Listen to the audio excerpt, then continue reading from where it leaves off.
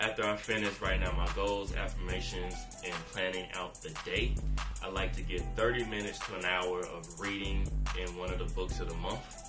And so a couple of books, 5 books that I suggest that you start off with is, if you haven't read these books, definitely want to get it.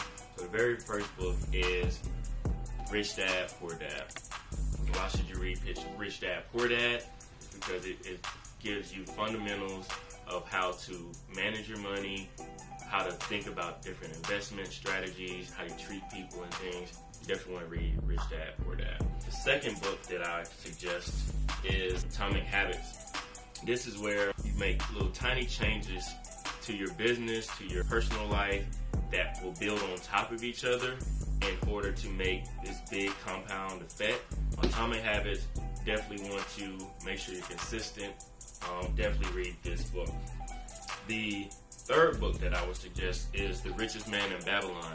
I can tell I read this a lot because the page is all messed up, but this is another good wealth-building book. It shows you how you can manage money, you can invest money, how you put different money aside, and it's literally the Bible for financial freedom. So definitely get The Richest Man in Babylon.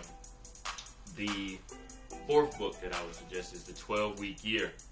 Now this is where you build on top of each other. So how you get a lot more done in 12 weeks than people do all year. So if you want to expedite your growth, your business, definitely get The 12-Week Year. Highly recommend it. And then the fifth and final book that I recommend for my top 5 books is The Millionaire Real Estate Agent.